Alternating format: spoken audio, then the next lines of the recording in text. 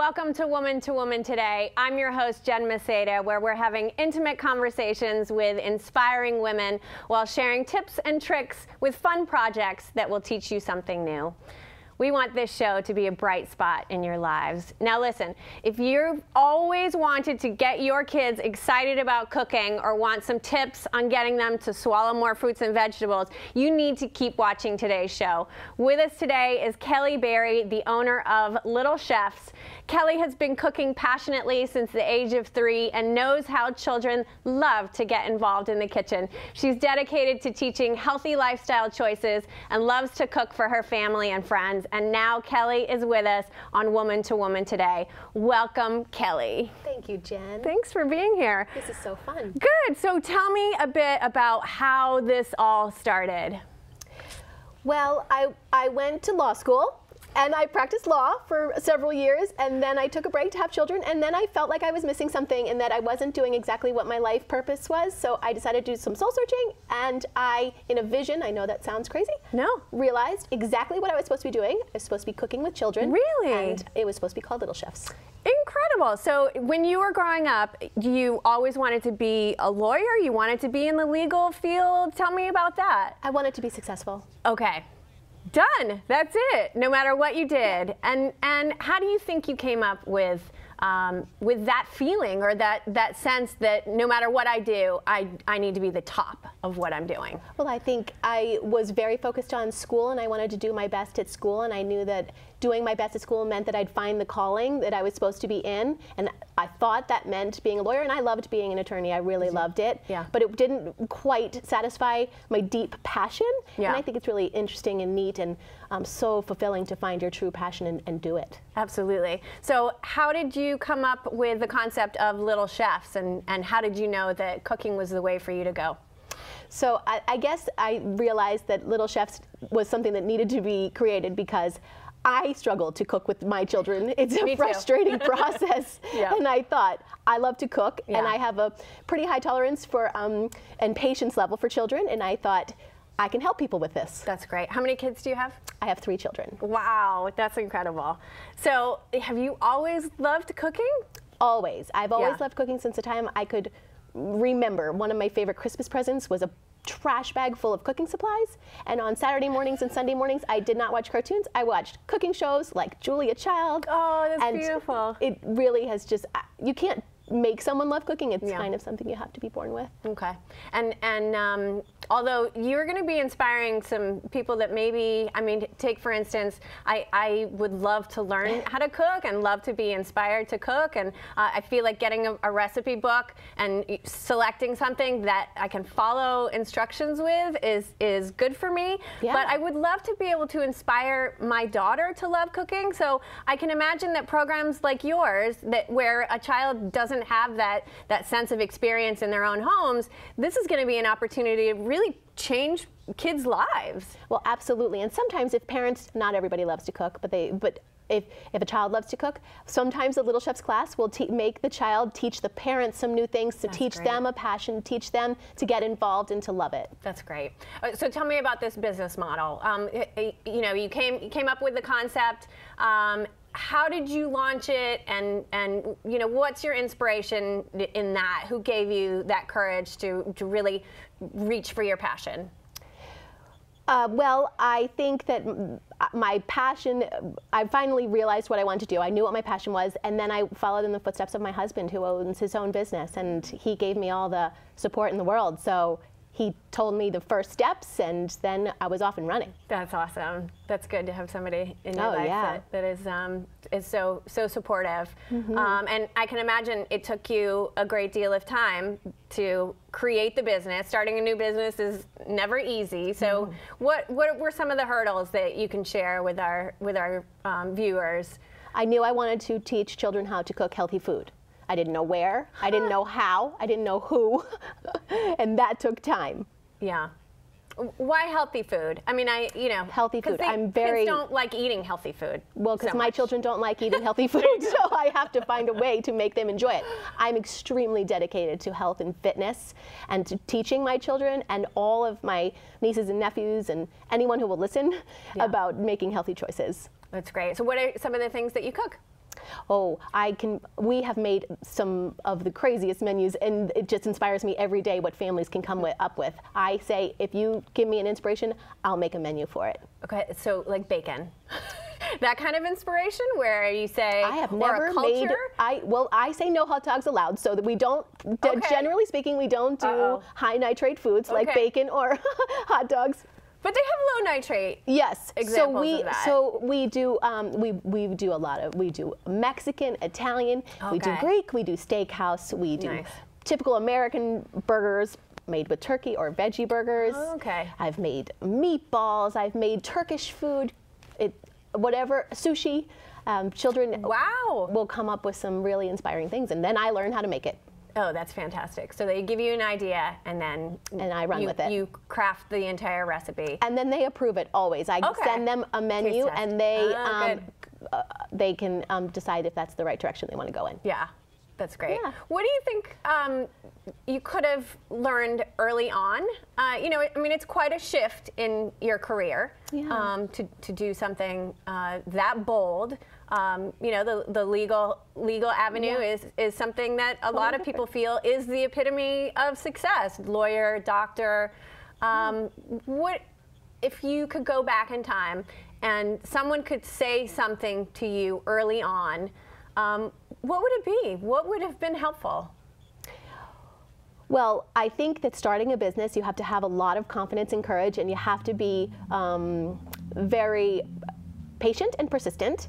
I think that I would never regret going to law school and being an attorney for as many years as I was, because that was absolutely amazing and totally satisfying as well. I think it was a stepping stone. Ah, that's great. What kind of legal? I was a personal injury attorney. Okay. And I loved it. Very rewarding. It was. Yeah, that's great. So you've had 2 opportunities to do an amazing career. That's fantastic. There was a lag time while I was having children that I felt like I had lost a piece of myself. So this has given me a new purpose in life. Well, tell me about that. I thought a part of my identity had been lost, and that that attorney part of my identity, I felt like I lost it a little bit, and I was confused for a little while as to what I was going to do with myself. I realize now that it's not lost, it's still there. Yeah. I just started a new path. That's awesome. So tell me about the vision, because I think people see signs and they ignore them, or they're not you know, confident enough to say that was really what I was supposed to hold on to and make a move towards. Timing is everything.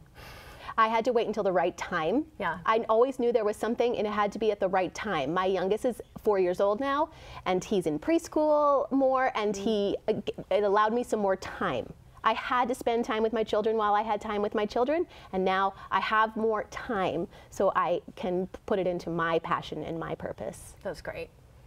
Tell me something really fun about your job. What's your favorite part of the job? Oh, my favorite part. I have so many favorite parts. The biggest compliment anyone can give me, and it has been said to me so many times, is that like they don't know who's having more fun, me or the children, because great. I just love it.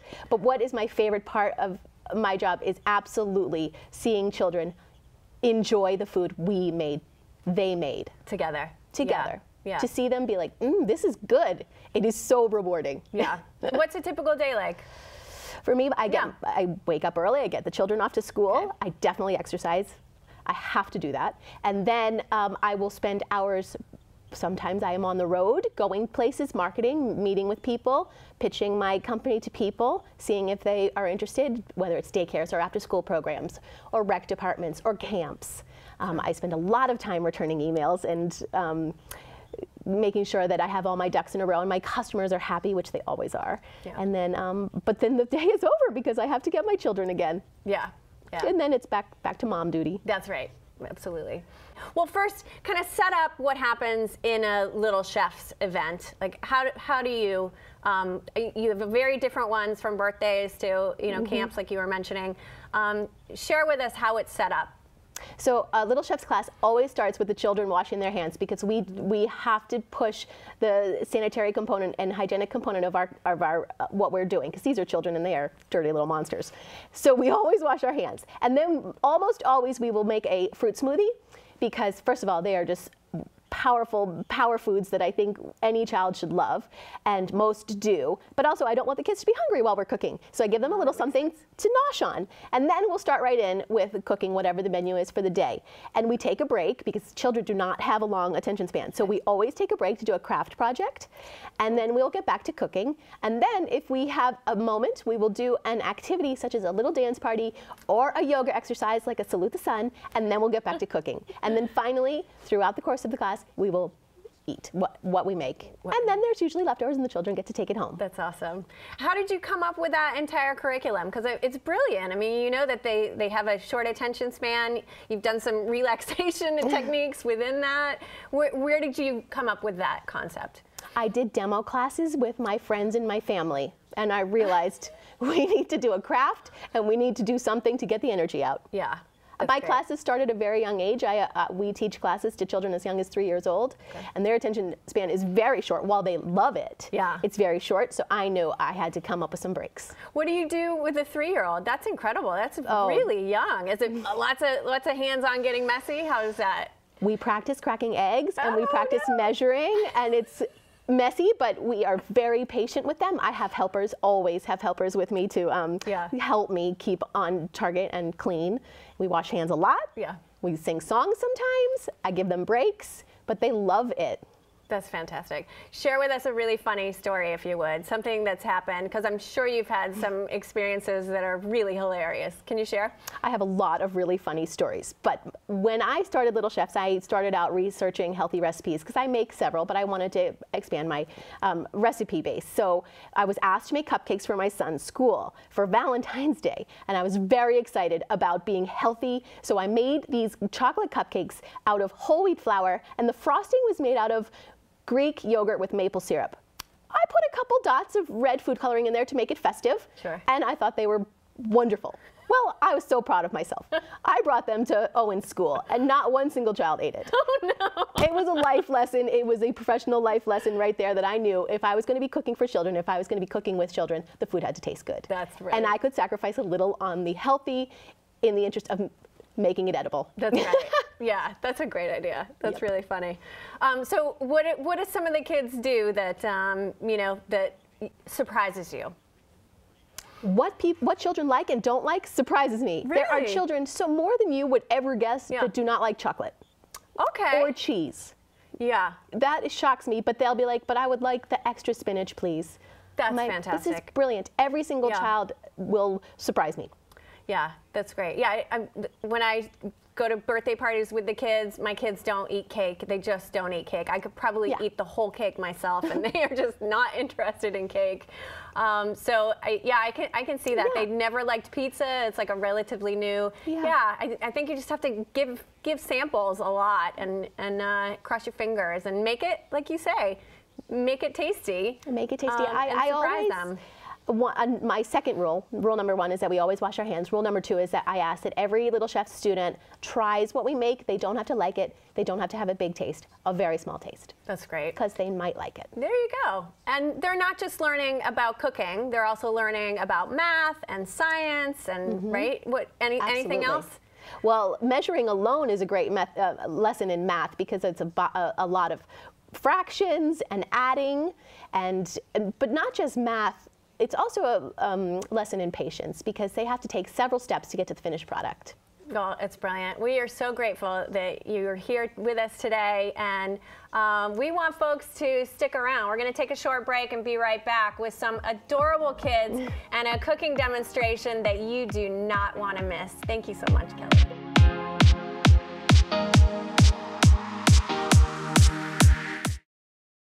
So you see, son, good manners are important. Should I go through it again? Yes. Yes, please. Yes, please. Exactly. Always say please, thank you, you're welcome, excuse me, sit up straight, hold doors open for ladies. If the door's locked, knock first. Don't burp, don't swear, don't stare, don't use bad language, or talk with your mouth full. Keep your elbows off the table. What table? And don't interrupt. Cover your mouth when you cough or sneeze. On the bus, give your seat up to anybody who has trouble standing. Bottom line, treat others the way you want to be treated. Got it? Got it. Good talk. Most parenting is hard to do in just 2 minutes.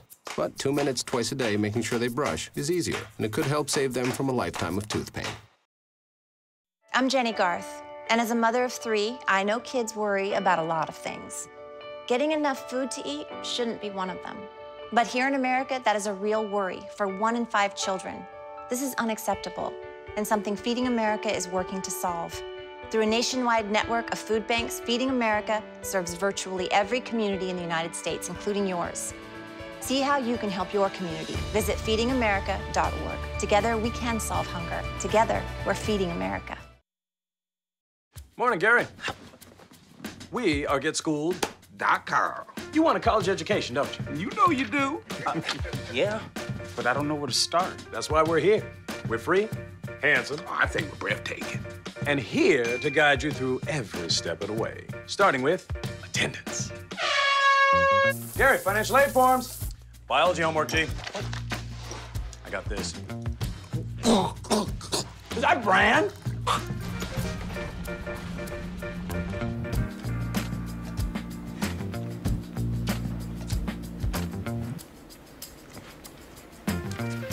Colleges love extracurricular activities. Chess really isn't my thing. I got this. Doesn't matter. Go ahead. Picking a college, man. You and us. We go together like tacos and Tuesday. And I love tacos. Fire and ice. Those don't really go together. Go to GetSchooled.com for more info.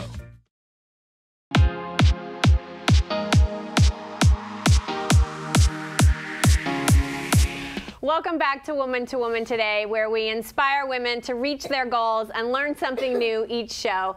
I'm your host, Jen Maceda, and we're here with Kelly Berry, owner of Little Chefs, who's joined us to show us how to make meals with kids. Hi again, Kelly. Well, hello. What are we going to do here? Today we're going to make healthy banana chocolate chip muffins, which is a favorite of my little chefs that I have here today. Can you tell us who our friends are? Oh, I'd love to.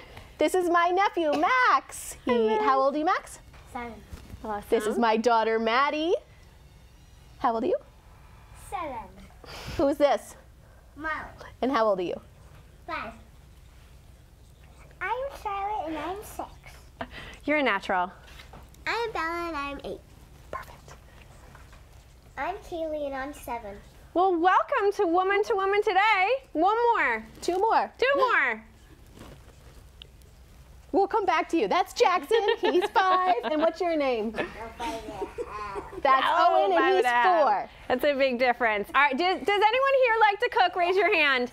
Awesome! Well, you came to the right place because what are we making today, Kelly? We're making banana chocolate chip muffins. That is awesome. So in a typical setting, you would have kids with their apron. Everybody gets an apron. Everybody gets an apron. That's awesome. And we get messy. Yes, and you bring all the ingredients. Yes, I do. That is awesome. And even the equipment too, is that right? If I need to, I do. Perfect. Okay, because sometimes you're not actually baking, you're just concocting, putting things together. All right, that's brilliant. All right, so kind of set it up for us if you would. Okay. Everybody has how do you set up the kids programs? So one of the most important things for children in cooking is that they each get a job so they feel like they're a part of this process. So we're going to start with my nephew, Max, and what are you going to do, Max? Would you like to tell us? Peel 3 bananas. There you go. So while he's doing that, I'll quickly tell you what the step is. He's going to peel the bananas, and he's going to mash them up really small because nobody likes a banana muffin with chunks of banana in it. We like to make it really hard to tell there are actually bananas in there. And something that you told us in the previous segment, what was the first thing that they all have already done? Rule number 1, wash your hands. Okay. Good idea. So everyone has washed their hands. Okay, now Maddie, while Max is working on the bananas, I'm going to help you crack the eggs. So I'm going to put you down for one moment, Owen, because your job's coming up. 2 eggs. 2 eggs. Ready? I'm going to help you. Grab.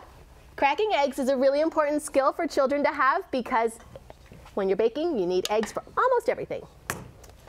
Open it up. There you go. I'm going to put that in the garbage bowl. That's great. And here's egg number 2. And she is going to go ahead once we get this cracked, and she's going to stir up the eggs. That's the great thing about kids. You never know what's going to happen. Okay. And you just have to kind of go along with it. That's okay. awesome. Who's next? Who remembers who's next? Banana. Molly? What's your job, honey? Pour applesauce in. There you go. Can you pour the applesauce into the bowl? Can you go ahead and pour the applesauce in? And tell us why you're using applesauce, because I think that's really interesting. More and more recipes have applesauce. And absolutely. I I have modified this very traditional banana muffin.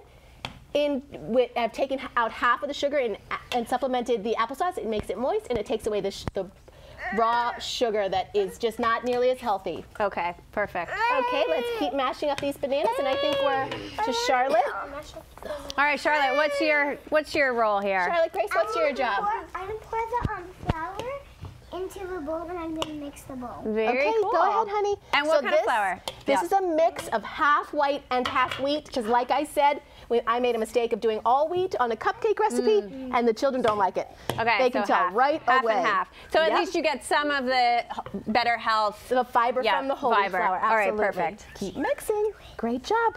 All right, I think we're up to Molly. Did you do your step yet? Yeah. Okay, Bella. It smells so good. What's your job, Belle? I'm going to pour the sugar. This You're is gonna sugar. pour the Now this sugar. is the other half a cup of plain white sugar, which makes it taste good but isn't the most healthy. Go Okay. ahead and drop that in. And it's Matt, not very much of it, right? It's just a half a Okay. cup. You can go ahead and drop this in. Excellent. Let's see, who is next? Bella did her job. Kaylee. Kylie, what's your job? Chocolate chips? My job is putting the chocolate chips into there. Thank you. Yes, of course you have to taste them. Okay, Kaylee. Okay, sounds good. Wait. Those are delicious. I don't blame you, Everyone's buddy. going to get to try a muffin in just a bit of time now. Oh, sorry, I shouldn't have done that. Now That's all right. Okay. No, I stole the chocolate chip. we kind of go with the flow in little chef classes. That's not fair. Kaylee, go ahead and drop that in. Awesome job. And I think, Owen, your job is this, right? That this is a baking powder and salt. Put that in. There you go. Thank you. And finally, we have Jackson over here. Okay, girls, let's give the bowl to Jackson. Oh, Jackson, how You got to finishing do the this up? butter. So now Okay, let's I put that down, have though. decreased Don't put the that in your mouth. butter to just a quarter of a cup of butter, and Okay. the other quarter of a cup is olive oil, because it's just better for you That's interesting. and more heart healthy. Go ahead and drop that in. And the flavor, it doesn't change it that much. Not that at all. it's- No one would Okay. even notice it. That's a great idea. Okay, let's use the spoon. Mom. Here you go. Awesome. That looks delicious. Great job, guys. So now we mix it up till it's really mixed together. I'm hungry. Oh, we have hungry Me too. kids. We're gonna have banana muffins. Yummy. Okay, but guess what? You I'm gonna do? put this aside. What else do you love? What's another favorite Names? food that you guys love? Oh, that. And Okay. I'm just gonna there peek are healthy into this ways toaster to oven make because pizza. I think we have some muffins that are ready Awesome. to eat. Ah, delicious. You guys These are so mini lucky. muffins that we made today. Oh, but they could be beautiful. made normal or they could be made into banana bread. Who wants one? Now, So this is such a great concept. You're teaching something healthy. You're encouraging kids to learn how to cook, math skills. Really fantastic. Kaylee, you want one? Thank you. Awesome. Jackson, would you like one? So what are some good tips for, like, kids love pizza and they love mac and cheese. What are some good tips for making that a little healthier? Always. Well, I have found with making pizza that you can easily substitute whole wheat dough and they never notice. Okay. And you can add anything to a pizza: spinach, tomatoes, cheese, healthier cheese. You can add your own sauce that you make at home together. And for mac and cheese, I would just say just go lighter on the butter and use some nice farm fresh cheese. I always encourage farm fresh. Any produce, anything you can get from locally sourced foods, I encourage, and we do all the time. And just do that whenever you can. That's great. And what are some of the crafts that you do with the kids? You were mentioning the whole curriculum that you have for the event. Oh yes, so we love to decorate our own chef hats, don't we guys? Oh, what a great idea. And we love to decorate our own flower pots with ceramic markers and then plant our own flowers. Yeah. And we love to we decorate our own placemats. Another one. You get one, sir. Okay, save me one though. I know. That's great. Well, we're so excited that you were with us today. And guys, thank you so much for coming out. I know, we're going to have to make some more. You guys are going to have to get cracking with this cooking, right? Be on TV. Yes, you're eating on TV. That's incredible. So big thanks to Kelly Berry from Little Chefs and her chef volunteers. Thank you all so much for being here. We really appreciate it. We want you to remember to follow, like, and subscribe to Woman2Woman Today on Twitter, Instagram, and Facebook. And follow us on YouTube. Subscribe today so you don't miss a show. Thanks to the entire team at Access Framingham. Thanks also to Ryan McCabe, our art director, and Jess Briswell, our assistant producer. I'm Jen Maceda, your host of Woman2Woman Today. Thanks for watching, everyone. See you next time, and we hope to inspire you.